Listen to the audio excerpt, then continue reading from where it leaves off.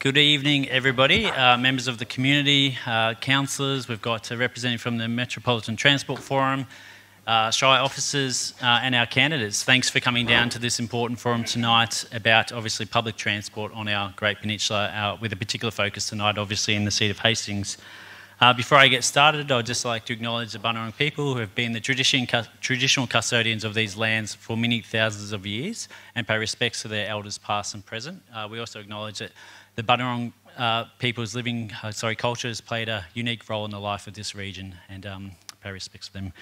So before I get started, I will just let everyone know who's here tonight. So we've obviously got 3 candidates in front of us that are all candidates in the Hastings seat. So we've got Mr. Paul Mercurio, the Labor candidate for Hastings. We've got Ms. Briony Hutton, the Liberal candidate for Hastings, and Mr. Paul Saunders, the Greens candidate for Hastings. It's going to be interesting with 2 Pauls. I was going to go with first names, but it might get a bit tricky, so we'll see how we go. We'll call you Merc, okay? So we'll call Merc, Briony, Paul. Is everyone happy with that? Thank you. And we've also got several candidates in the audience tonight. Unfortunately, the format of the panel makes it a bit tricky to manage too many, but so we do have the 3 that got in first, and we do have some others in the audience, and they'll have an opportunity to ask a question or 2 later tonight. But we do have Harry Sinclair, the Greens candidate for Mornington. Harry, can you pop? Yep. Thank you, and I'll get you to pop up your hand so everyone can see. Robert Whitehill, the Independent for Hastings. G'day, Robert. Elizabeth Woolcock, the Independent for Nepean. Thanks, Elizabeth. And David Burgess, who's the Liberal candidate for the Eastern region in the Upper House. Where are you, David? There you go. So thanks, everyone, for making the effort to come down tonight.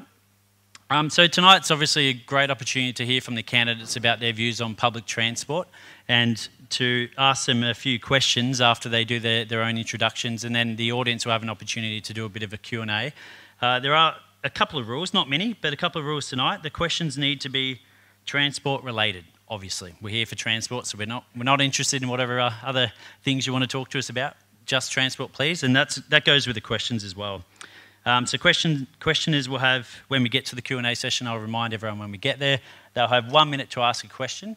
Obviously, that's quite a long question, but you can give a little bit of context, but make sure you get to a direct question at the end, and you can use that time to add a bit of context if you need to. And preferably, if you can, keep it relevant to the local area, because obviously we're hearing about local solutions to local problems. And then finally, obviously, I'll go around the room, try to give everyone an opportunity, and then when we finish, the candidates will all get an opportunity to close, so they'll get 2 minutes to close. Sorry, I didn't say 6 minutes to open, Q&A, then 2 minutes to close. This forum is put on, so we're a host. I'm very grateful to be the host of this particular one in City Hastings, but it is a Metropolitan Transport Forum initiative, so thank you to the team for allowing us to host tonight. And I think this is, as I said, it's a great opportunity. Where tonight, I think you've already had a couple of forums around the state, and then there's a few more after this. And before I get into it, I just wanted to talk about, I've just noticed we've had 2 other candidates walk in, so I'll just quickly introduce those. We've got Chris Cruther, the Liberal candidate for Mornington, and Kate Lardner, the Independent candidate for Mornington as well. Oh, sorry, what's your name, sorry? Okay, thank you, Esther. Greens candidate for Nepean, lovely to meet you. And another one, they're all... Oh, Georgia Fowler, Labor candidate for Mornington. So we've got a great audience in the room. Renee Heath, Eastern Victoria Liberal candidate. G'day, Renee. Okay, I think we're there. Hopefully no more. Shut the doors. And before I move on, I just wanted to again also let you know we've got several councillors in the room. I can't see them all, but I'm obviously the Mayor, Anthony Marsh. We've got Lisa Dixon, the Deputy Mayor. Where are you, Lisa? There you are, hand up. David Gill, Councillor for Red Hill. How David? Sarah Race. Thank you, Sarah. Councillor for Nepean. And Despy O'Connor, Councillor for Briars Ward. Have I missed anyone? Nope. Yeah, where's all the current politicians? Where's the federal member? Thanks, Mr. Crump. Well, thanks, Mr. Crump. Thank you, everyone. So again, I will ask when the candidates are speaking that the audience please let them and give them an opportunity to speak, no interruptions.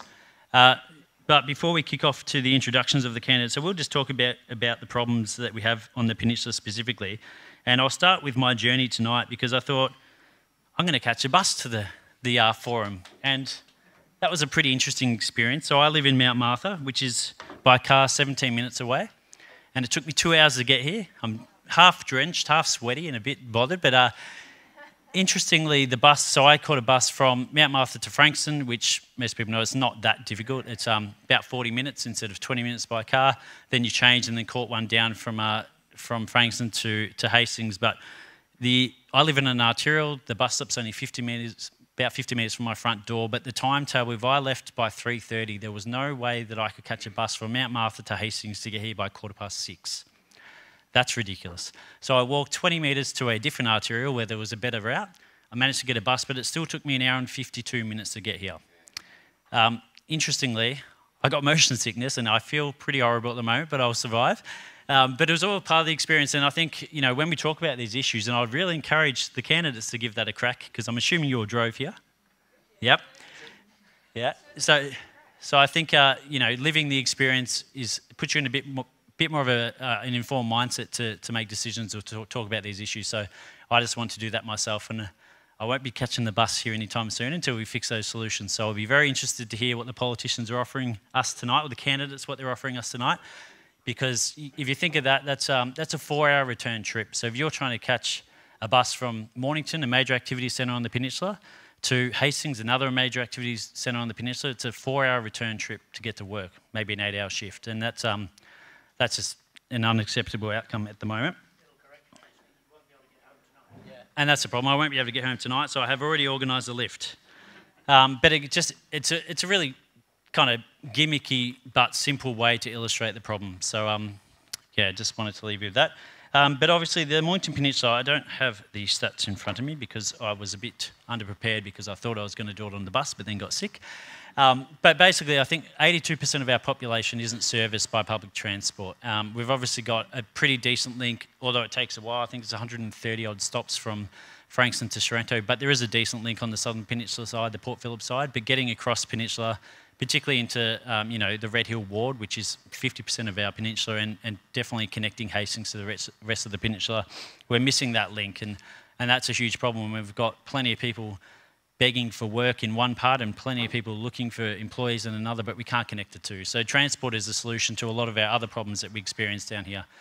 So that's just a bit of an intro. We have done, obviously, plenty of surveys across the peninsula over the many years, and this is something that we constantly get asked to address.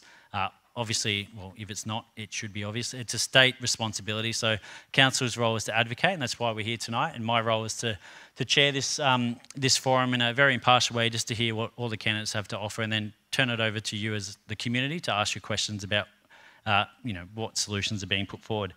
So with that, we've got to kick off to the speakers, but one thing I have to do is draw some cards to determine the order.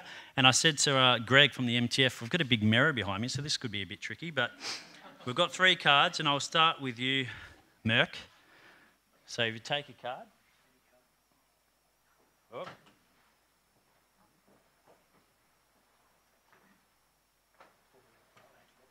You can turn them over. We don't need that much suspense.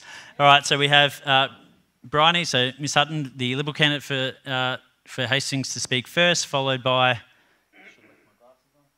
Paul from the Greens candidate for Hastings, and then followed by Paul Mercurio for Hastings. So candidates, you've got, the rules are you've got 6 minutes to speak, an introduction.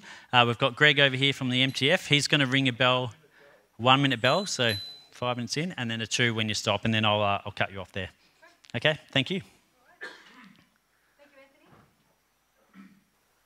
I think we're on. Thank you, Anthony, for hosting this evening to the Mornington Peninsula Shire Council, and also, of course, to Metropolitan Transport Forum, Greg Day and his team of helpers. It's great to be able to talk transport on the peninsula. So, of course, this is Hastings electorate. We're talking about Balnarring right up to Langwarrin, which is where the 3 of us are running. I've spent my whole life here, growing up in Tyab and currently living in Summers, where I've lived for 11 years. I was a 17-year-old uni student on the 782 bus, which came from Summers right through to you know, Frankston station, an hour and a half, and then of course the train, and 2 tram connections later was a 3.5-hour one-way journey to Deakin, Burwood. But nevertheless, I was determined to get there, so get there I did, and then get my licence very quickly when I turned 18. I also did, and I'm sure there are other people in the room who've had similar experiences. But as the Liberal candidate for Hastings, I'm committed to driving solutions. That's why I was really thrilled to be able to bring the Leader of the Opposition down to Baxter on the weekend. We announced that we will fund the Frankston to Baxter rail extension as stage 1 of ultimately electrifying the rail line, not just from Frankston to Baxter, but to Stony Point thereafter. So that's a $971 million project. We're committed to $746 million. So that's taking into account the current government, which was the Liberal former government's $225 million commitment. We could have done it, in fact, in 2016. The only reason it hasn't gone ahead is because the current state government has never allocated funding to the project. If we win government, we'll deliver it. Further to that, I'm working very hard to advocate for a cross-Peninsula bus service. Anthony, you mentioned your struggles just moments ago trying to get from Mount Martha to Hastings. I'm fighting for a Hastings to Mornington bus service together with candidate for Mornington Chris Cruther in the audience, and also for a Hastings to Rosebud bus service with the Liberal candidate for Nepean, Sam Groth. These are incredibly important projects, not just to address things like workforce shortages, but it's unacceptable that we have young people, perhaps people with a disability, or simply, as I speak to a lot of residents, particularly around Crib Point, who don't have petrol money to get themselves even to Hastings. So we have a real need here. This should have been addressed decades ago, but I'm committing to fighting for solutions in my current capacity as the Liberal candidate. I know we also want to talk roads tonight, and I couldn't be happier to talk about roads because we have all seen the yellow spray-painted lines across craters in the road, which are a really good mark system, but perhaps not the best delivery system to addressing that spinal adjustment you get when you're going to work. But the Liberals have committed $10 billion over 10 years for road maintenance right across Victoria, and that'll be a needs-based system, addressing not just the physical removal of the cracks in the road that cause these systemic issues and then resurfacing works, but also addressing contracting needs, because we can always get more value for our money with these things, especially when you're dealing with multiple levels of government. So I'm very much committed to improving our transport system. I've lived the issues as a local. I've worked on them in my previous job as CEO of Committee for Mornington Peninsula, together with the business community here, and also in discussions with council about that. So very happy to take your questions as we move throughout the evening. Thank you. Thank you, Ms Hutton. Okay, next up we have Paul Saunders, the Greens candidate for Hastings. Thanks, Paul.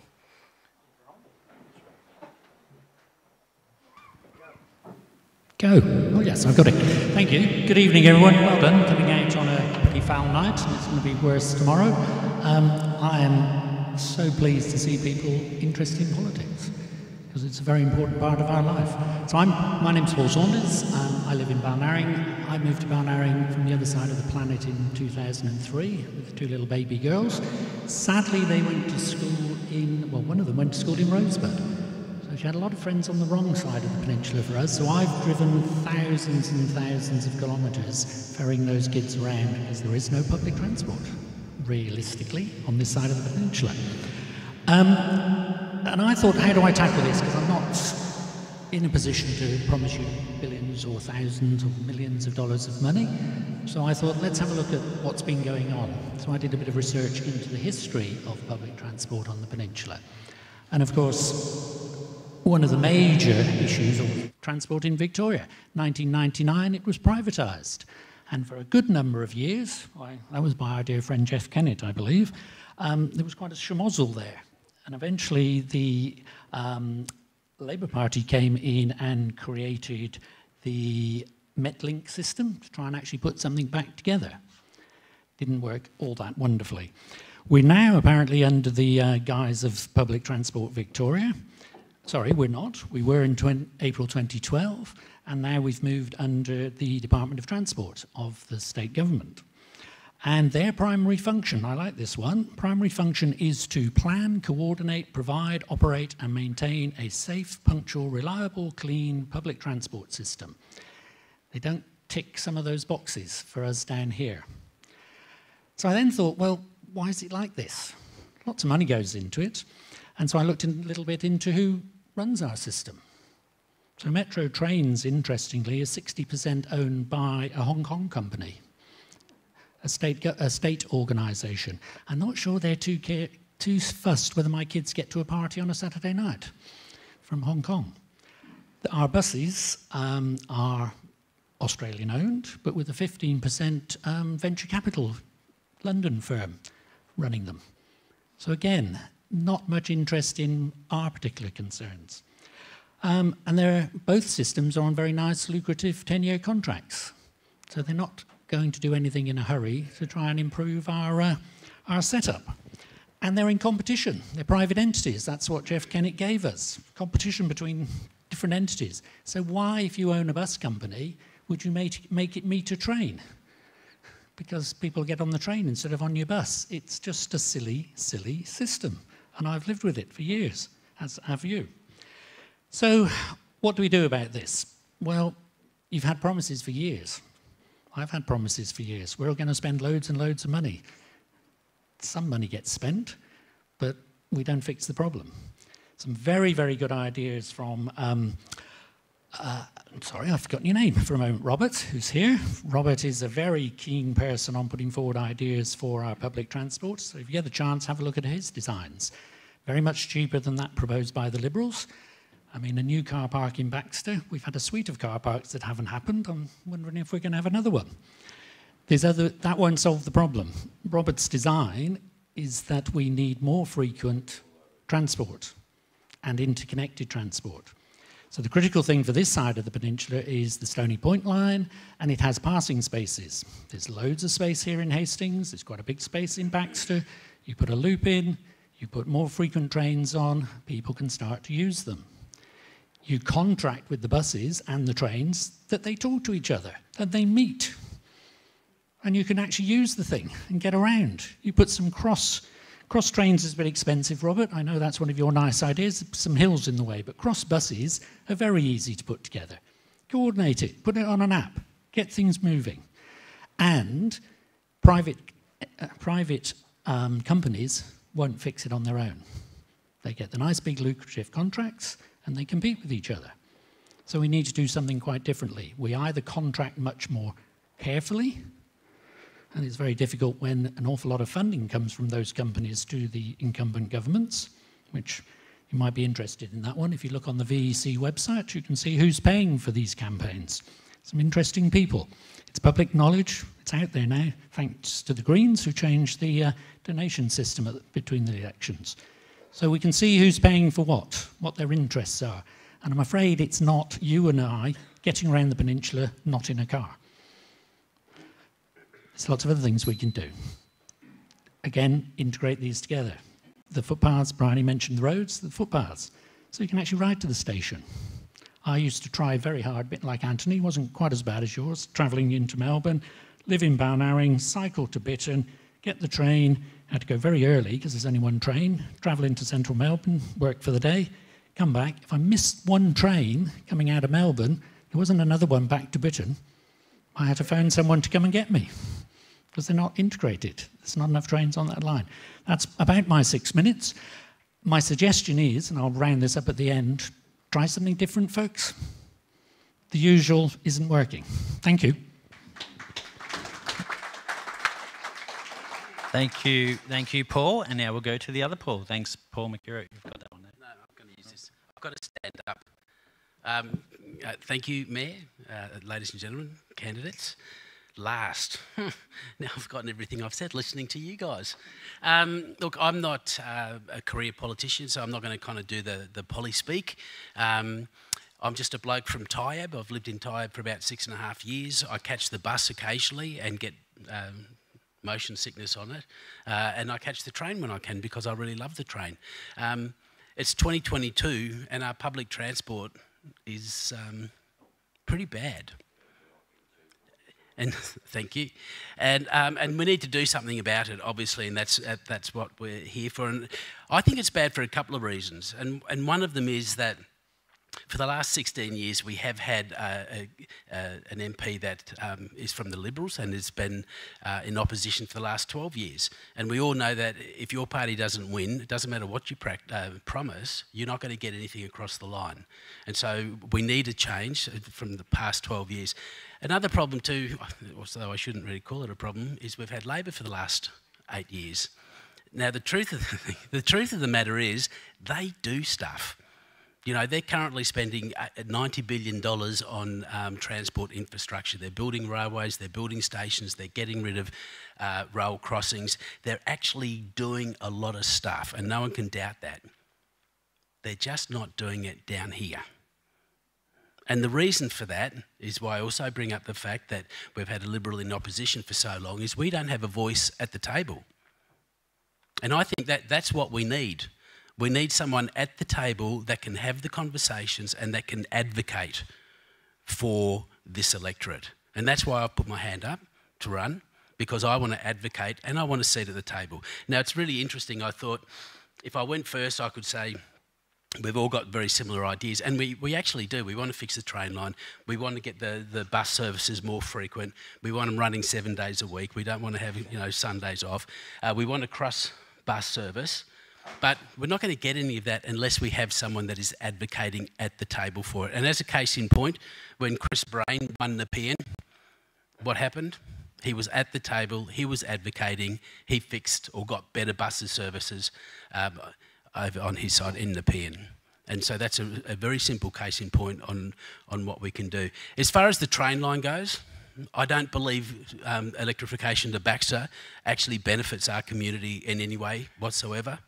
I know the Committee for Greater Frankston and the council support going to Langwarrin, and the reason for that is if we've got it there in 15, 20, 25 years, we can take it to Hastings or even down to Stony Point, so that's smart. But we have a fantastic train line already that goes from Frankston to Stony Point, and all we need to do is put some loops on it so trains can pass, and then we have the potential of a half-hour service. We start the service earlier in the morning, we have it going later at night, and all of a sudden we have a working service on a train line. I'd like also to advocate for a station at the hospital. In fact, I've got an appointment tomorrow with my heart specialist, and if I could jump on the train, knowing I've had a calm journey, get off and go and see my doctor, that'd be fantastic. It's going to be a terrible weather tomorrow, so I'm glad I'm not doing it. It's a game changer to get this half-hour service. We have a housing issue on the peninsula. We don't have rentals, or we have very few. They're too expensive. People can't afford to buy houses. If we had a half-hour service, we can actually bring people, or people can come down here and work in this community, and when they finish work, they can get back on the train and go home.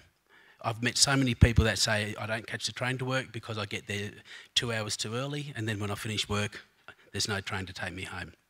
So for me, pardon me, loops on the train makes an enormous amount of sense. But we're only going to get them if we have someone that's at the table and is advocating for that. As I said about buses, cross-bus services, I do know that that Labor are working on an idea for cross-bus services. It's, yes, let's get it going. I might also go back and say, in terms of what Labor is doing down here, we have Western Port Highway, we have Grant Road, we have Golf Links Road. So, you know, Labor is doing stuff in this area, but not within the public transport. I've spoken to John, the CEO, and I will be advocating to the Department of Transport. Every time we build a road, we should be building a bike path on it. What are we doing? If we're not doing that, we're never going to have bicycle paths around the peninsula. I completely support the Somerville to Baxter bike path. As a member of council, I was able to actually get that across the line, and in fact encourage council to take it from Baxter up to Golf Links Road. The reason I could do that is because I had a voice at the table. So I think we need change. If we want to make a change, we need a voice at the table. So I'm not going to make lots of promises, but I will make all of you one promise tonight. If Labor get in, and if I win, I will be a voice at the table, and I will advocate long, hard and loudly to make a change and to fix our public transport. Thank you.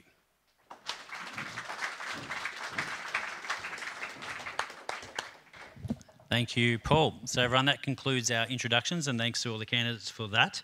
Obviously, the introductions can go a little bit wider, but I will say we're now going to go to audience Q&A, and I'll ask that the candidates speak very specifically to the question, and obviously to the members of the audience. This is now your opportunity to ask any question you want. We do have a roaming mic, so if anyone has a question, put up your hand and we'll wait till the mic gets you, because we do have people watching on remotely, and obviously we want them to be able to hear the question as well. And as I said in the introduction, we'll have a 1 minute time to ask a question. So that gives you obviously a bit of time to add some context, but try to keep it pretty specific because the candidates only have 1 minute to answer. So you can ask several questions and we'll try to move around the room a bit. But yeah, if you can try to keep it somewhat specific, that'd be great. We've got someone up the front here. Oh, sorry, our first question from our candidate who unfortunately was just too late to make the panel. So we'll go to Robert. Mr. Robert Whitehill, you've got a question. Yes. Thank you very much. All the ideas you've had so far are fantastic. They're very inspiring. But I kind of feel they're a little bit, with all due respect, short-term focused. My question is, what is your vision for the Mornington Peninsula's rail and bus networks in 2050? Who would like to take that one first? Paul? Paul Saunders, Greens candidate. Thank you, Paul. We going? Yes, we're going. I'd love to take that question. Fully integrated, fully electric, and very, very cheap. That's my vision for them. Australia is a fantastic country for a carbon-constrained future, which we're all heading to. You've seen the news. You've seen in Sydney we're going to have some floods here tomorrow. We have to do these things. Australia has virtually unlimited solar energy. We can store that in batteries or off-river pumped hydro. There's 4,000 sites in Australia ready to go for pumped hydro battery, effectively batteries like the Snowy 2, but not so big. We can run these things up and down very, very cheap. They'll be automated by then. Won't even need to pay the driver. The driver can have some time at home. So doing something else, looking after their kids. That's the way we need to go. So the future can be very, very bright. Immediate future, battery trains, they're running in Germany now. You don't need to put all those heavy, fancy wires in and they get in the way. Paul, your time is up. Thank you. So just to remind everyone, we've got 1 minute to ask a question, 1 minute to respond, and we can obviously ask several questions. Who would like to go next? Briony, thank you. Thanks for the question, Robert. Look, the Frankston to Baxter rail extension, coming back to that as stage one of ultimately revolutionising the Mornington Peninsula's public transport network, the Labor candidate for Hastings and current councillor for Watson doesn't appear to be across the detail of what that is, but it is a dedicated train station in Langwarrin for Langwarrin residents and for also for Kringle residents so that they don't have to compete for parking with Frankston. It may not be commonly spoken about, but we cannot improve the Mornington Peninsula's bus network without relocating the interchange out of Frankston CBD because it's too heavily clogged. So what this will do, in addition to providing parking for Mornington Peninsula train commuters at Baxter Station, as well as Baxter residents, is relocated transit interchange so that we can run direct and reliable bus services. Now that's before we get to extending the line ultimately through to Stony Point, and I know Council's advocacy for that to happen in Hastings. I speak with people every day who have identified that that is a need for me. Thank you, Briony. Paul Mercurio. Good question. I'm going to take it on notice because, you know, I'm just thinking about short term at the moment, which might be a little bit short-sighted, but the fact is we need to fix now. And certainly I think trying to find a fix with some focus on the future is obviously really, really important. But, you know, kids can't get to school, people can't come into work, so we need to get things moving now. So that's where my focus is. I like what Paul said. I'm not allowed to say what Paul said, that it goes. But I also think hydrogen's going to play a big part. And that'll be, I mean, that's a technology that's sort of emerging. And, you know, I don't fully understand it, and you know, but it's something that's going to come around. So, you know, in 2015, what does the peninsula look like? What other technologies do we have? But I think the point too is, and thank you for the question, because we need to start thinking about it. So I've always enjoyed talking with you when we have, and you've just sort of prodded me to think a little bit hard about that stuff. So thank you. Perfect timing, Paul. Thank you, Robert, for your question. Next question. We've had the gentleman on the fourth row, I think. Oh, the one behind him. That's all right. We'll come to you next, sir. Mr. Crump. Yeah, my name's Fred Crump. Now, I could see you a good lot because I was involved in 2005 getting better public transport. And I could go on, and I went to 5 meetings and 1 in the city with the Public Transport Users Association, where we was going to, and just the way I look at it, over the last 17 years or whatever, we've got a lot of goners. They're going to do this, they're going to do that, and they're going to do the other. Now, if they've got a railway line to Perth, and they've been talking about it for 40 years, to get one to Tullamarine, why are they still dibbling and dabbling? Thanks for your question. Who would like to take that one first? Ms. Hutton, thank you. Brian? Thanks for the question, Fred. I know how passionate you are about public transport, and we've chatted in Hastings, and I think rightly so. I mean, it certainly hasn't changed the routes on the peninsula since I was a kid, since my mum's generation was a kid. Hello, Mum. But ultimately, Labor's been in power in Victoria for 19 of the past 21 years. If we were going to see change, we would have seen it by now. Unfortunately, the current government has had absolutely every opportunity to invest in improving our public transport network and has done very little. The current councillor has had every opportunity to make significant improvements in Watson Ward, and to my knowledge hasn't necessarily driven and delivered anything specific. And I sit here as the only candidate in this room that has a specific election commitment to improve significantly, through up to $1 billion of investment, public transport for the Hastings electorate and ultimately for the entire Mornington Peninsula. So I'm a goner now, but if I get elected, I'll be a doer. Thank you, Fred. Thank you, Briony. Who would like to take it now? Thank you, Fred. All I can really say is, you've said for the last 16, 17 years nothing really has been done. I agree. I only go back to what I said. It's time to make a change, and it's time to have a voice at the table. And that's up to the community to decide whose voice they want there. And totally up to you. My commitment is to make change. Thank you, Paul Mercurio. Paul Saunders.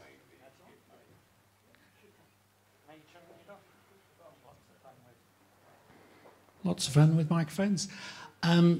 Make a change. They've both been here for years. Try something fresh.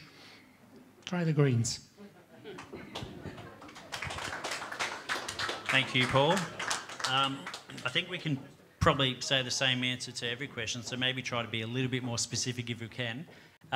So anyone else? Sorry, we had the gentleman in the 4th row. And if you can just say your first name and then your question, that would be great. Thank you. Yeah, my name is Noel Pullen. My question is to the Liberal Party candidate. In 1981, the Hamer Liberal government closed the line, the Stony Point line. In 1984, the Kane Labor government reinstated the line. Jeff Kennett wanted to close the line again, but only because of community opposition, he was stopped. And of course, Malcolm Turnbull came down and made the promise about electrifying the line to Baxter. How can we believe, because of those broken promises, anything that the Liberal Party says in relation to the Stony Point line? Just before you start, Briony, I will say any question I'll put to all candidates. They don't have to answer if they don't want to, but I will give everyone the opportunity. But I'll start with you, Briony. Thank you. Thanks, Anthony. Thank you, Noel. Look, I'm absolutely committed to the Stony Point diesel service. In its current form, Stage 1, Frankston to Baxter to electrify the line, would still see continued operations between Stony Point and Baxter. It would enable an uplift of that service. I can't speak for former governments any more than I can speak for the current one, but I know that the current government is deeply invested in improving our public transport system on the Mornington Peninsula. The current opposition, unlike the current government, that is. However, I am deeply committed to the Stony Point diesel service because I've used it and I have dear friends who rely upon it for transport. They don't necessarily have 2 cars in their family and they use the Stony Point diesel service to get to work. So if I'm the Liberal candidate for Hastings and elected in November, there's no way I'm going to let them close it down. Indeed, we're only going to improve that service.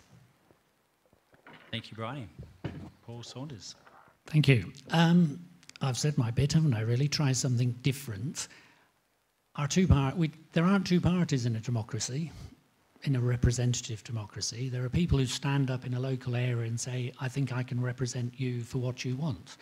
Unfortunately, we've evolved into a 2-party system, which is a very comfortable duopoly. It's a little like Coles and Woolies. We need to shake it up. And there are now independents, there are the Greens, and the more different voices, as Paul said, voices at the table, but they need to be different voices. Same thing, we'll have the same results. One statistic I love quoting, Germany, which is, I think you'll agree, is a very successful country, doesn't have anything like the resources we have left because they've used them. It's fourth, I think, currently in performance by a country. It's had one party majority government since 1945. It's a representative democracy. All sorts of different voices coming together to get good ideas for their local community. Thank you, Paul. And Paul Mercurio, did you wish to? No? Okay, do I have another question? I'll let Savannah down the second row here. Thank you. My name's Rob Clark. I live in Somerville. I've lived there for 50 years. I've ridden all the trains, since the ones that never used to break down and the ones that now do break down. Having loops, having increased services are wonderful. But I really wonder how many people have sat in Somerville when a train goes through. Somerville can be backed up hundreds and hundreds of yards either side of the roundabout because the boom gates come down when the train's at the station, so we all have to wait. And then some ratbag will then block the roundabout and no one gets through. Now, if you double the frequency of the trains, you're just going to turn Somerville into a car park. The real issue is stop worrying about going to Melbourne. We should be worried about staying here. Give me another couple of minutes. Sorry, Rob. Sorry, Rob. We have to cut off at 1 minute, but I think they understand the gist of the comment. Good. We want to stay here. Yeah. Thank you, Rob. Who would like to take that one first? Paul Mercurio? Thank you for the question. I'm sure all of us have been stuck there, without a doubt, and I'm sure all of us have been stuck at the different boom gates when they're not operating properly. That happened to me today, and it's very painful. As I mentioned earlier, I think one of the things with the Somerville side is that roundabout is pretty awkward. And as I said, there is money in the 21-22 budget that Labor are going to be looking at that roundabout, and one hopes that it has been like that, but we now have money in the budget so that we can actually look at how we can address that issue. And I think the issue is not so much about the crossing there, but I think it's more the roundabout. And if we can alleviate that issue, then having a half-hour service to get to Melbourne, to get to work, to get to the theatre, for people to come down here and work, see family and friends is a fantastic opportunity for the community. Good timing. Who would like to go next? I'll go last if you like. Paul Saunders, right. Thank you. Thank you for the question. I'm surprised that roundabout's legal. It's a mess. And I think it's the roundabout, as probably Paul suggested there, that needs changing. I like the idea of us travelling less, and I do like the technologies we're now using. We can stay at home more, but when we do travel, we need to do it very efficiently, and buses and trains are so much more fuel efficient and cheaper to run than private cars, especially as petrol and diesel either becomes unusable because of the carbon pollution or runs out. They are fossil fuels, not getting any new ones. So I think we do have to change the way we live, and perhaps we can all stay at home a little bit more. Thank you. Thank you, Paul. And Briony. It's a great question, Rob, and I talk to people in Somerville most days about this, be it the local traders who are cut off by that intersection from the other side of Somerville and see less foot traffic than their neighbours, or local residents, particularly around school pickup time and, you know, what I call tradie o'clock, being married to one. You know, racing through the intersection, it's gridlocked, which is ridiculous for, you know, a regional township. However, one day, which will happen under a Liberal government in Victoria, if we can duplicate and electrify the Stony Point line right the way through, I'd love to be able to see an expert-led solution to that, which could involve indeed taking the line under the road. Of course, it's unfeasible now, but we can't increase service frequency without addressing the Somerville double roundabout, which is a big issue for our community. Now, I haven't seen any meaningful investment at a state level to that. It's certainly beyond the scope of council to do that within limited resources, although I understand there's been discussion about it for many, many years. And indeed, the Somerville to Baxter bike path, you know, I hope that council is working with the community to identify solutions. Thanks, Briony. Okay, that concludes that question. Thank you, Rob. We've got one over here on the left. Oh, one down the end. Okay, so they're going to beat me to it. You can just tell me where you are. So name and question, please. Working? Oh, yes, there we are. Elizabeth Woolcock.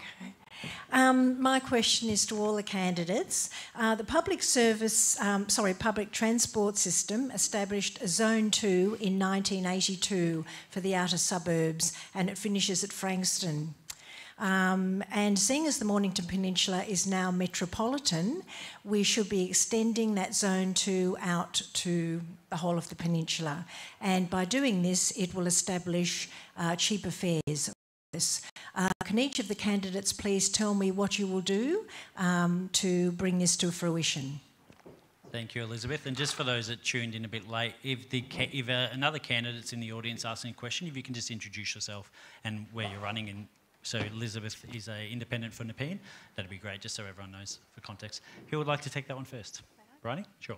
Thank you. Lovely question, Lizzie. So effectively, the Mornington Peninsula was classified as part of Metropolitan Melbourne round about the same time, within a 4-year period of that decision to make us part of Zone 2.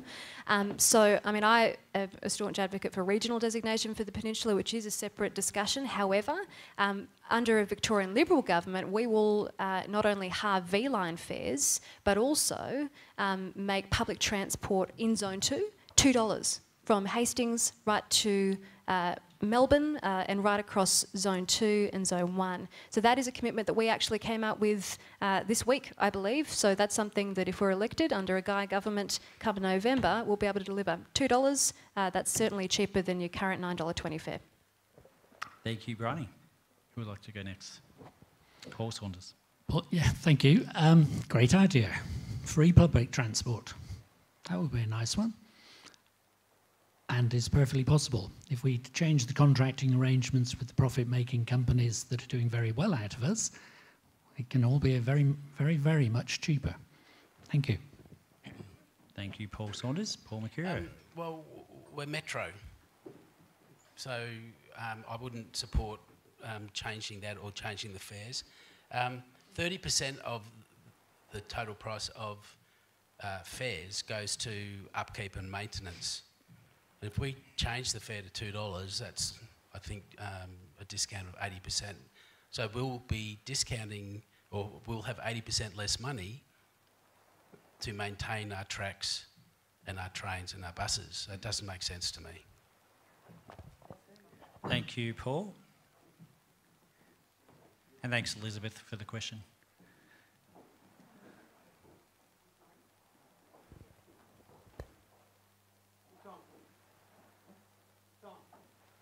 Thank you. My name is Anita. I'm actually a council officer working with the economic development team. And as you can imagine, we hear a lot from businesses about the problems with public transport and transport in general. What's interested me about the candidates tonight is that you're relying very much on traditional solutions. So you're relying on government funding, you're relying on trains, and you're relying on buses. And sure, they're absolutely great ideas, but what are some of the alternative solutions that you might be able to come up with that will actually help people get around the peninsula, particularly workers, particularly students and particularly visitors, not along those traditional lines? We know that there's lots of townships that aren't connected. Maybe I can get your ideas about that. Thank you, Anita. Paul Mercurio. One of the things that I've spoken about often is, bike paths on our roads, shared pathways. Just, I guess, over the last few years, this new invention called battery scooters, electric bikes, electric skateboards have come around. And if we have better pathways and if we're building bike paths on our roads, that is going to connect our townships. And we are able to actually come from Frankston, in fact, I guess, on an electric scooter or an electric bike and come to Hastings, or catch the train down to Hastings and then take our electric bike and scooter somewhere else. So, no, we're never going to get up to Melbourne on our small electric devices, but certainly being able to connect our townships and connect people to their office, their work, their schools, then I think, and it's actually happening now. Thank you, Paul. Sure. Briony, thank you. Look, beyond Jetson-styled air vehicles, I think we could perhaps get back to basics with better cycling infrastructure. I mean, I acknowledge the incredible work of Council, Rotary, Peninsula Safe Links in advocating for better investment here. I know some of Water Baxter is already fully funded. That was fully funded by the former Liberal federal government and Greg Hunt as the member, and then also the former councillor who led that advocacy, Julie Morris in Watson Ward, also a Liberal, and then of course overseen by the current council. So that stage 1 is funded. I'd love to see stage 2, which my understanding involves Bitten through to Balnarring, and I hope that, you know, in a Liberal government, we'd be able to look at those solutions once stage 1 is delivered, ultimately to realise this vision, which there seems to be an enormous amount of community support for across all levels of government, for a bike trail using existing infrastructure, filling in the missing links to make transport more accessible right around the peninsula. Paul. I'm struggling with the Jetson idea,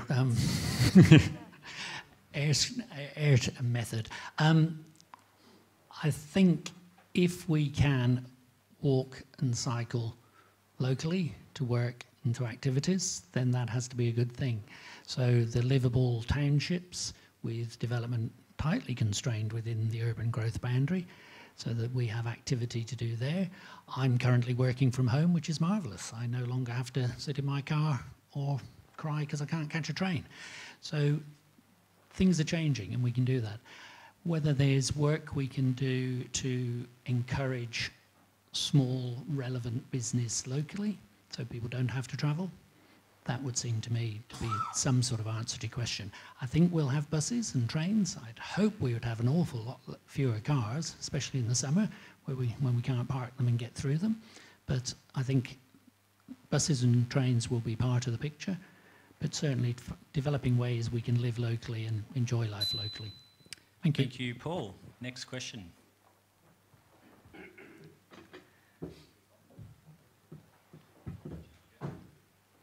Hi, I'm Lucas. I'm just a local university student. This is directed towards a Liberal candidate. In 1999, the then Kennett Liberal government chose to sell and privatise public transport in Victoria.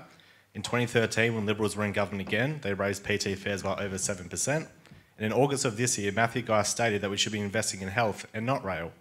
Given the Liberal Party's track record regarding public transport, why should we believe you they all of a sudden care about public transport and not just a promise to get personally elected?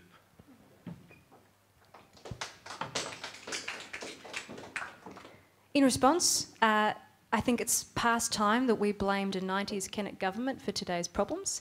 Labor's been in power for 19 of the past 21 years, so I think there's an even score on certainly both sides. However, having, I think, been the only candidate who spent my entire life in the electorate, I can empathise quite deeply with the public transport woes of the Mornington Peninsula. So, under a Guy government, we're not increasing public transport fares. I think I've already spoken to the fact that we'll slash them $2 to get from here to Melbourne one way. And that's something that we're committed to investing in because we understand the cost of living pressures are biting everyone and public transport should be available to everyone. And I think that's why we're here in this room to talk about the need for that sort of accessibility. So look, we're committed to funding Frankston to Baxter Rail, nearly $1 billion worth of investment in that. We're not committed to $120 billion for a rail line to nowhere between Cheltenham and Box Hill. So that's a very different project and interestingly in key Labor seats. Thank you, Briony. Can I just ask the audience, don't clap during the speech if that's okay, just so everyone can hear it, including our watchers online. So go nuts afterwards, but not during, thanks. Paul Saunders. I think history is very important. We should look at what has happened and why it's happened and who has carried it out. That's an essential part of human life. Look back, see what's happened, what we can learn from it, and I would like to hope improve on it. So I think it is very relevant that a particular government of a particular strain privatise the systems. It happened in my country as well, and the train systems in certain parts don't work at all. So let's look back, and obviously we don't need to blame the people in the room about what is happening now, but we need to understand that those major changes to how public services are provided has impacted us all. So we may need to look at different ways of providing those public services. Markets fail. The market system for buses on the Mornington Peninsula doesn't work for us. If it did, there'd be plenty of buses. So governments have to step in, governments have to fix those broken markets, do things differently. Thank you, Paul. Paul Mercurio? No, thank you. Next question. So the mic is doing its own rounds. Thanks, Randall. Thank you. This is mainly directed towards Paul, but I'm sure the other two candidates will have, Paul Mercurio, sorry, will have some commentary on this. I was listening to your earlier remarks regarding having a seat to the table for helping fund public transport on the electorate. You gave the example about the member for Nepean, that after he won, the state government funded the new bus lines. Are you admitting that unless the member is from the Labor Party, whether Liberal, Green or Independent, that the state government won't look at that seat for public transport funding and will be neglected?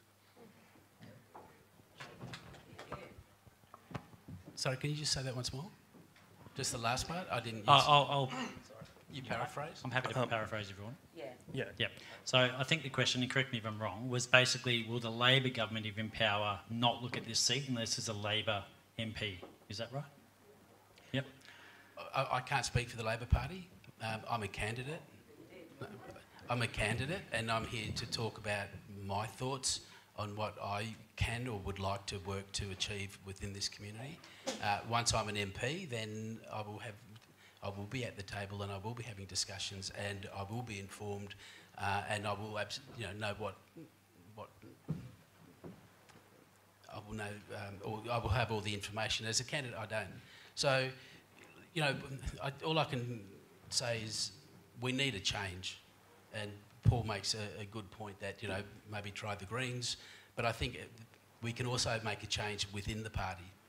So I will be wanting to go in if I get elected, and I will be a different voice in there. That's my determination, and I will look at succeeding in that, I hope. Thanks. Thank you, Paul. And as with the other questions, even though they're direct questions, you're welcome to respond. Thanks. Thank you. Look, I do note, sandwiched in between the Pauls, Paul squared perhaps, we've got Paul who bravely stood as the candidate, the Greens candidate in Nepean in 2018 and helped Chris Brain get elected, as Paul Mercurio has alluded to.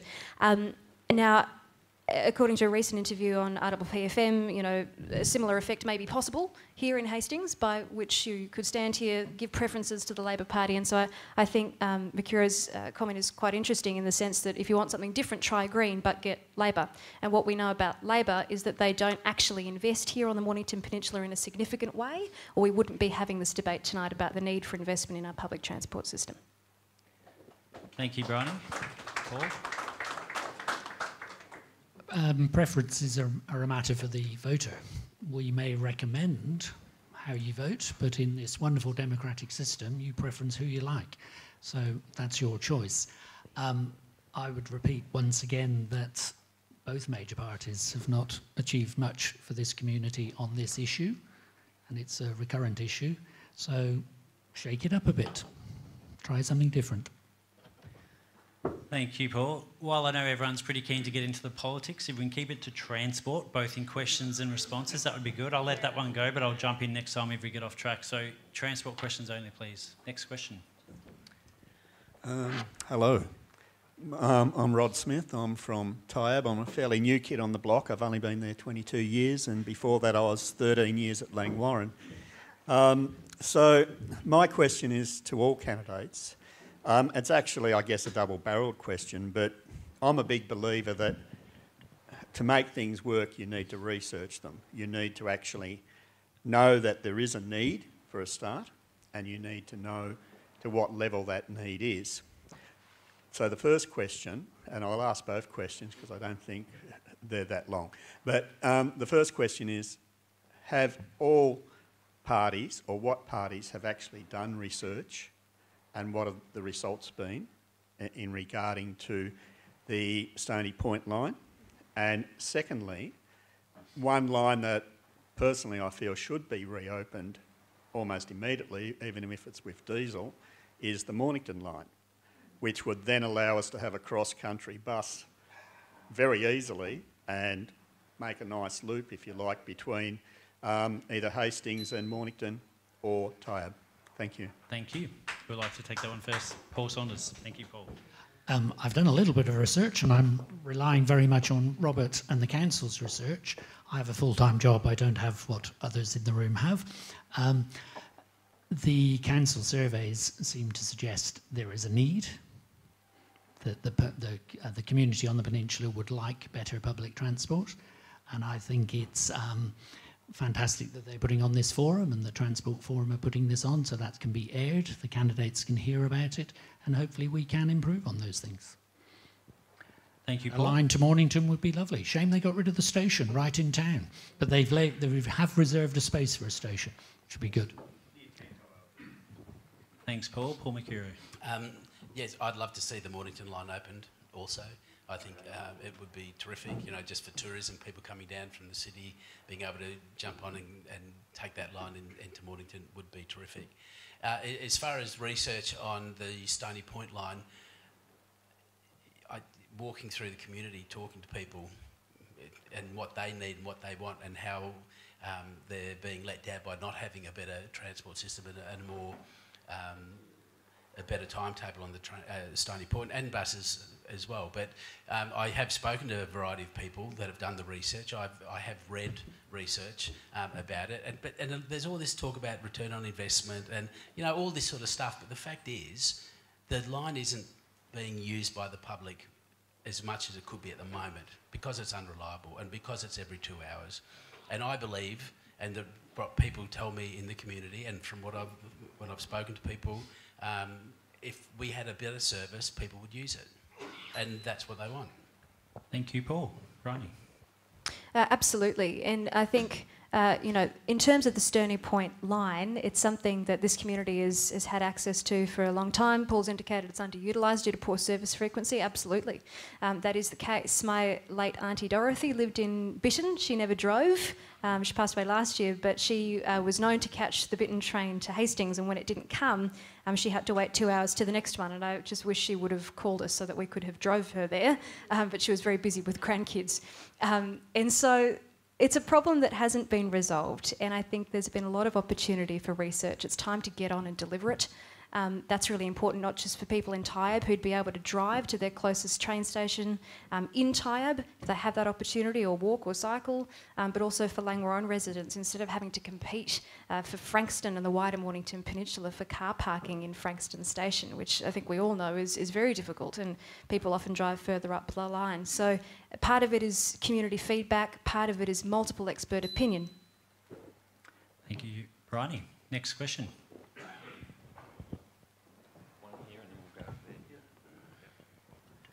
My name's James. I'm from Somerville. My wife and I, we've been volunteers for a company called PTA that drive people around, normally older people. I haven't heard much about cross-Peninsula transport. Most of it's been talking about the Stony Point line. But we do a lot of driving of people from Hastings, Somerville, over to Mornington. And I think, from my understanding, there has been a trial of buses from Mornington to Hastings, and I don't know if it worked or not, but maybe we need to think a little bit more of door-to-door, because some of these people we take would not be able to get on buses. Or supporting the company that is actually doing some of this work cross-Peninsula. Thank you for the question. Paul Saunders. I'd like to say thank you. You're stepping up where governments fail, and that's what we need to try and fix. It's not easy, but various different things. There are buses that people with limited mobility can get on. They have them in the city, they drop the nose. We don't have them here, because we're too far away or something. And there's also all sorts of other possibilities, you know, the dial-a-ride type schemes that are going on. Some of the best public transport systems are very carefully planned, very carefully managed and integrated, as our Department of Transport is meant to be doing according to their mandate, that link all that together. And I don't think that's been what we've been delivered as the community. And I spoke about my reasons why I felt that was the case earlier. So, thank you. Thank you, Paul. Briony. I'll echo Paul Saunders' thanks. It's an amazing, contribution that you're making, and I know there's a real need, particularly in this community of Hastings, which we're all seeking to represent. I should have said, stage 1, Frankston to Baxter. that's part of the vision of finally realising, Baxter through to Mornington, and I acknowledge the work of Chris Cruther in this room. He's a very strong advocate for that project, so you have a sympathiser, Robert, and also then one day through to Stony Point on the other side, sort of the upside-down smiley face, as it were, of rail connecting the peninsula. But I'm also fighting very strongly for a bus service to take Hastings people through to Mornington and also Hastings to Rosebud. So, that's part of the way to delivering that cross-peninsula accessibility, which we've talked about for a long time. I believe the trial perhaps was underutilised because it was a trial. It wasn't something that was going to be ongoing. Perhaps there may have been some issues with people knowing about it, but this is something that is suggested to me most days, and I couldn't agree more. It's thoroughly needed. And on the other side of things, we know that cars have to be roadworthy, but it should be the other way around. Roads should also be car-worthy, and under a Liberal government, we'll make sure that happens. Thank you, Briony. Paul Mercurio. You guys do great work, the Peninsula Transport Assist, and thank you for that work. There's a lot we're not sort of talking about tonight, and I guess we're just trying to get some current points out pretty quickly, but we're not talking about disability access. We haven't been talking about that tonight. We're not talking about how we can get buses with bike racks so people can actually put their bike on the rack, and we're not talking enough perhaps about the cross-bus system. And yes, there was a study and there was a trial, and the comment that came out was it wasn't very well utilised, but it was just a trial, and people A, didn't know about it enough, and B, there probably wasn't enough buses. So I'd go back to the question about, do we really need half-hour services on the train? Do we really need more intense and more usable bus services? Yes, we absolutely do. And we need to work towards that, and we need to build it, and they will come. We can't just trial something and when it doesn't work, stop it. Thanks, Paul, and great question again. Next question. Hi, I'm Kate Lardner. I'm running as the Community Independent in Mornington, and I'd like to acknowledge the work that Robert Whitehill's done on this. He's spent 12 years putting together a public transport manifesto, so Robert's running as the Independent, and we've had some long chats. So I guess it's a double-barreled question. It's about community consultation and long-term thinking. So I think all of the panellists agree that cross-peninsula buses are required, and I certainly agree with that too. And in the short term, I agree with Robert and the Pauls about the rail loops as being the most short-term, cost-effective way of going forwards. In the long term, with regards to the rail, my understanding is the Baxter community were consulted and weren't happy to be the end of the line for the duplication and electrification of the line. So what are you hearing on the ground, and how are you addressing the community concerns? And also with the planning scheme that the council recently brought up through to 2036, there's going to be 4 hubs of growth during that time. Sorry, and... Thanks. Yep. Thanks, Kate. Who would like to take that first? Briony?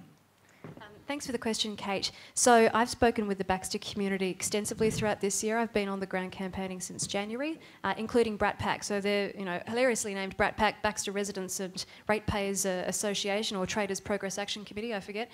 But this is their central advocacy point. We're long past the time where the Frankston to Baxter rail extension should have been delivered. It's never meant to be the end of the line. This is about taking metropolitan standard rail service right through to the Stony Point line across to Mornington, potentially one day as well. So I've consulted with the Baxter community directly, also through BATPAC. They're incredibly supportive of the project. Thank you, Briony. Paul Saunders. I don't have the luxury of going out and talking to many people, as I said earlier. I have a full-time job, not one of these well-funded parties. But community consultation, I'm sorry, it's on the VEC, you can look it up. No, I didn't say you're paid. Sorry, we're getting into the politics.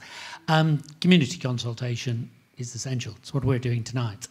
And so on any proposed changes, it's the role of government is to try to provide what the community wants, not what their backers want or other powerful people. So yes, Kate, if Baxter doesn't want it, then Baxter needs to be listened to. Thank you. Thank you, Paul. Just another reminder to members of the audience, please don't speak when the candidates are responding. Just allow them the respect of giving a full answer before you have any response. Paul Mercurio. I haven't heard a lot from the Baxter community, but what I have heard is that they're not happy. Nice and succinct. Thank you, Paul. Next question. Yeah. Down the back. Hi, I'm Finn. My question is mainly directed to the Liberal candidate. Liberals have been holding the seat of Hastings since 2006, and it seems like transport has continually been an issue during that time. When the Liberals held both Hastings and the state government in 2010, what did the Liberal Party achieve in progress for public transport during that time? Thank you, Finn. Look, as you've indicated, the Liberals have held the seat since 2006 under the current retiring Member of Parliament, Neil Burgess. He has had the unfortunate position of being in opposition for 3 out of those terms. Unfortunately, he wasn't able to, through the Napthine government, deliver, the investment that we need here on the Mornington Peninsula, and I can't speak for former governments. I was probably your age when they were last in government here, and it didn't progress under them, but it certainly hasn't progressed in 1 iota under the current Andrews Labor government, and they've made it very clear that they will not invest in the Baxter rail extension. And indeed, the independent Infrastructure Victoria Agency's solution to Mornington Peninsula's public transport woes was eco-friendly buses along current routes. Thank you, Briony. Paul Saunders. Thanks, Finn. You made my case beautifully. Thank you. Next question, thanks. Thank you. Hi, I'm Harry Sinclair. I'm the Greens candidate for the seat of Mornington. One of the big problems with people having to rely on cars so much here on the peninsula is the environmental impact that has. I know we've heard a fair bit about electrifying the lines, and I appreciate that because obviously diesel is very polluting. But can the candidates commit to where we do have new electric forms of transport, it is going to be renewables, given the current climate crisis? And I agree with Paul Mercurio that hydrogen is going to be part of that solution. But can the candidates confirm when we do have hydrogen that it's going to be green hydrogen? Paul Saunders. Obviously. Sorry, but I have to say that the Greens are the party that have, for 30 years, we're only 30 years old, not 100 and, well, forever, and 125 actually. The Greens party. We are aware that climate change is happening, and that is being caused very, very sadly by the last 200 years of burning fossil fuels. We'll just keep this question to transport and the technology to drive transport if we can, Paul. So thanks. then we will use hydrogen and batteries. Thank you. Obviously. Paul Mercurio. Certainly, the commitment to clean energy is 100%, and to green hydrogen would be 100%. Thank you, Paul. Briony. Yeah, look, with a background in environmental science, I did an honours degree at Deakin, first year on the bus, next 3 years by car. I'm really thrilled that the Victorian Liberals have identified not only the need for emissions reductions and doing our bit in the climate change debate that is raging, and our responsibilities to our international partners. From Victoria, we keep it in perspective, and so the Victorian Liberal opposition has committed $1 billion to hydrogen research and development, in addition to a local gas guarantee. And I note there is one hydrogen entrepreneur in the room at least, Tom Camp Senior at the back. So we are thoroughly committed to driving a market-led solution, and we're backing that market to find those solutions. Thank you, Briony, and thanks for the question, Harry. Next question.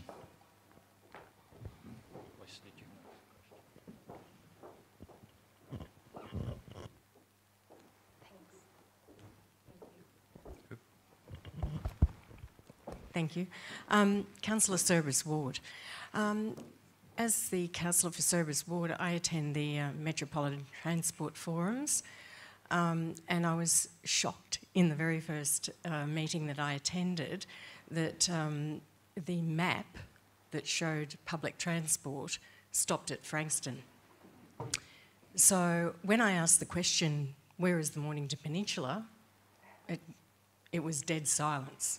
So my question is, I don't mind which of you get elected, but I would love a guarantee that you get us on that map, because until we're on that map, we're not going to get funding or be recognised. Thank you. So I'll take that as a question. Will you get us on the map?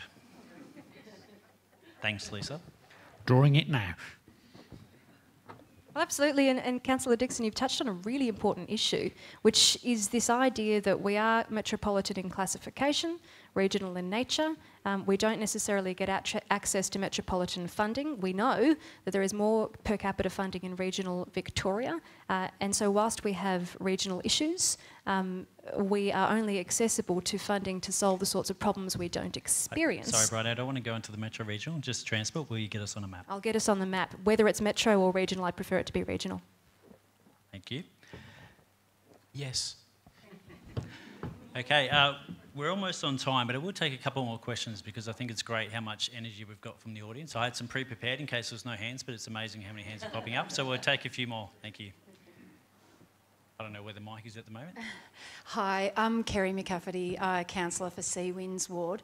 As a part of my role, I sit on the Disability Advisory Committee, and I'm very pleased to hear of the transport discussion. I want to acknowledge that there is a significant number of residents in our municipality who live with a disability, and the lack of transport infrastructure for them is an economic disaster.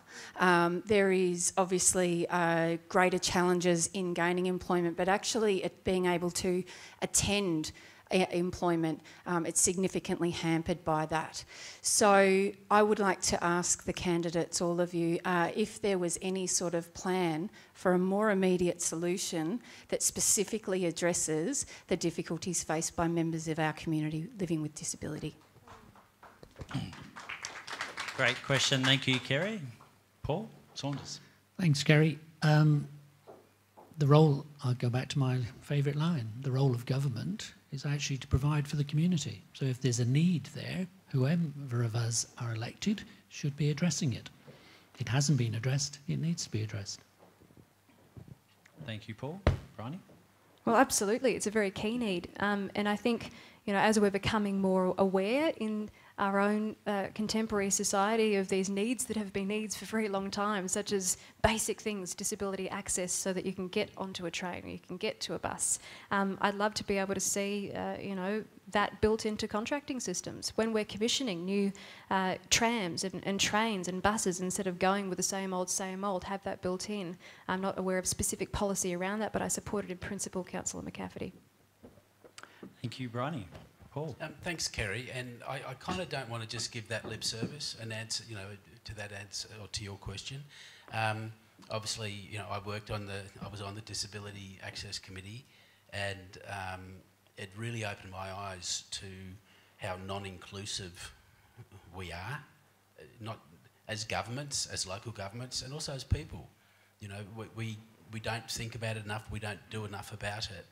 And all I can say, really, Kerry, to answer that question is, in the same way that it's been implemented at council, that every time anything comes to council in a discussion or in a plan, straight away, you know, we talk about disability inclusiveness, so that, and it trickles down. And I will take that to the table if I get elected, and I'll work really hard to make that change. I mean, someone just texted me recently, and they have a disability, and they catch the train, which is great, but there's no toilets anywhere, and they've had massive accidents because of that. Thank we you, need Paul. to do more. Thanks, Paul.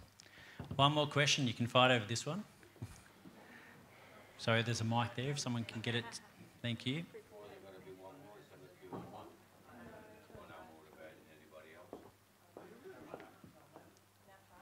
Right? Okay. I'm Don. Right now? Okay. I'm Don Rees. I'm a current board member of Peninsula Transport Assistance, as mentioned by one of our volunteer drivers there as well. But we as an organisation have been addressing needs across the peninsula and across the city of Frankston. And of course, this cross-peninsula issue is a real live one for all of us. But public transport, we do our bit, we do the last mile, and we do all our other bits and pieces which are valuable, and we'll keep doing it while we can survive. But I'm listening to the candidates as a trained economic historian. I'm asking, where is the money coming from? Because we can have all the bright ideas, but in actual fact, I'm interested from Peninsula Transport's point of view is how can we talk about viable structural issues when heavy infrastructure is required for rail and buses, and so how are you going to aim to improve our government's performance in delivering those costly projects? Thank you. Who would like to take that final question first? Briony, and then I'll go to you, Paul. Thank you, Don. Through responsible management of projects. Under the current Andrews Labor government, we have seen innumerable cost and time blowouts that has cost Victorian taxpayers and likely my grandchildren billions of dollars worth of debt to repay. Currently in Victoria, we have more debt than Queensland, Tasmania and New South Wales combined, and that's just our state debt. So we will, under a Matt Guy Liberal government, deliver projects responsibly. We will stick to timeframes, we will stick to budgets, and whilst not raising taxes. Thank you, Briony. Paul Saunders. It's hard to find money, isn't it? If you remember the Greens federal campaign, we would tax the billionaires and the multinational companies. We can't do that here in the state, but we will tax the gambling industry and we will tax the property development industry, and, like Briony, we'll spend sensibly, because that's essential that we spend taxpayers' money properly. We currently subsidise, for example, Gina Reinhardt, richest woman on the planet, more than she pays in taxes. There's a lot of money. Getting a bit off topic. Doesn't go to the right place. Thank you. Thank you. Paul Mercurio. I don't have an answer for you. You know, where is the money going to come from? I don't know. So we need to work at that, and all I can really say to you is that I am committed to trying to find an answer, but at this stage I don't have an answer for it, and I don't really know if anyone does. Thank you, Paul. So we'll end the questions there. We're already 5 minutes over time, and anyone that's watched me chair a council meeting, I hate going over, but we did get 5 more minutes in there. We still have to hear the closing arguments for each candidate. So I will remind you, transport policy, what you're going to do to solve some of these problems with real solutions. So if you could give us 2 minutes, and we'll go in reverse order. So we'll start with Paul, and then we'll go to the other Paul, and then back to Briony to finish up. 2 minutes. Thanks, Paul. Thank you, everyone, for your questions. In closing, all I really want to say is I'm here as a servant to the public, and I can only do what the public asks me to do, and I can only do what they want me to do and how they want me to represent them. So I would say, in closing, I would like to have a seat at that table so I can affect change. In terms of finding out what people want, my door is always open. You have my phone number, you have my email. By all means, the more people that come and talk to me, that email me, it'll give me a real understanding of what I can do for the community. So that's really it, but thank you for coming tonight. Thank you, Paul.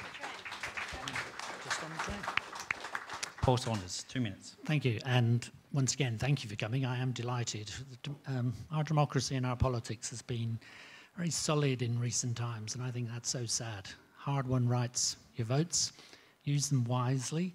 You've heard my message. I think it's all a bit too comfortable as it's been for a long time, and the transport on the peninsula, I don't think will change until we get some different voices into Parliament. So I would suggest you try something new, try something different. Thank you, Paul. Briony, 2 minutes, thanks. Look, I've lived here my whole life. I've lived many of the issues that we experience day to day, including public transport. I'm thoroughly committed to driving solutions. I have a strong track record of advocacy for this place in prior roles and currently as the candidate. Perhaps to correct an earlier assertion, I'm not paid by the Liberal Party. I understand none of us are by our respective parties, and every dollar we fundraise ourselves. However, I have committed through my beautiful tradie husband enabling this candidate lifestyle that I do live for 1 year and 1 year only, to have spoken with many people in this community, and so I'm confident that what I'm advocating for is broadly representative of what this community needs and wants, because I've heard you say it to me this year. So I'll drive solutions. You've heard about my promises that will be delivered under a Matt Guy government. If I'm in opposition, I won't stop until we get those solutions, because I'm as tenacious as they come, and you won't find a more passionate candidate for this area. Thank you so much.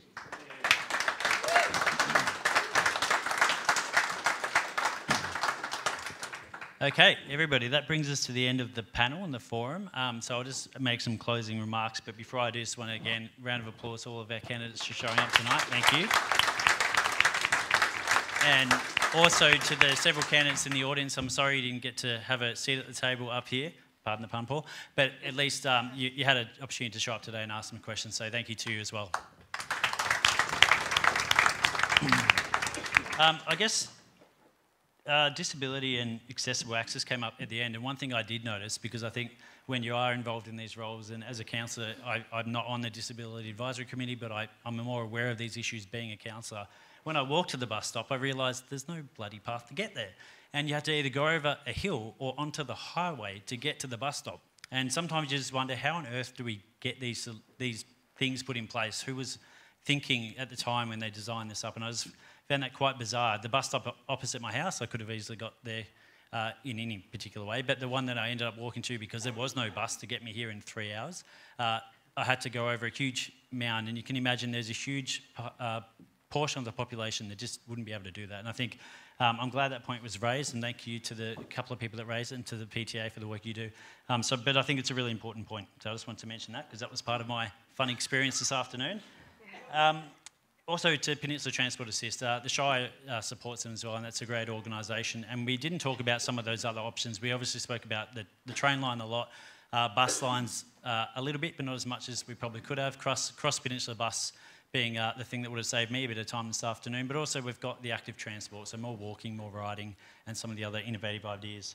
I guess as part of Council's role, we're here to advocate on behalf of the community, and this forum was put on again with the Metropolitan Transport Forum, so thank you for your support in getting this up and running. And if you're interested in other seats, there's plenty more coming. I think there's another 4 or 5 in the schedule. So, and there's a couple that they've already done. So if you love transport, and it sounds like some of us love it more than others, you can get online and look at the conversations that have happened elsewhere. But I think you know, we play as a council a role in advocating on your behalf. And the candidates might not like this, but we do have a couple of shout out things up the back of the room on the side. So take a photo, spam them, get loud, get noisy, because the only way this is going to change is if these guys feel the pressure. So, you know, really appreciate the questions tonight. As I said, I had a list prepared because sometimes you get to these forums and there's a lot of people not willing to put up their hand, but obviously I think tonight just shows how important this issue is and how passionate the community are, because I didn't have to use one of those, and in fact I'm guessing we could have gone on to 9 o'clock. So thank you for your attendance tonight. Thank you for all your great questions. Again, thank you to the candidates and to those in the audience for attending tonight and giving us your ideas. I think it's so great, and it's a shame we can't do more of these forums across a wide range of issues, but appreciate the fact that we're here tonight and talking about transport. So thank you again. And finally, to wrap up, can I get a lift home, please? No, don't worry, I've already sorted that. But again, it's a bit of a joke, a bit of a gimmick, but it is to prove I've got a lift, it's fine. But it proves the point. I got here, it took me 2 hours, we've got this great forum, I can't get home now. And, you know, I've got the luxury, I can afford a car, and had I not got a bus, I would have driven here, but not everyone's in that situation. So I think it's a really important thing that we talk about, because we all know we've got people that need to move around, and without that transport, they're stuck. So thank you again. Stick around for a couple of, I think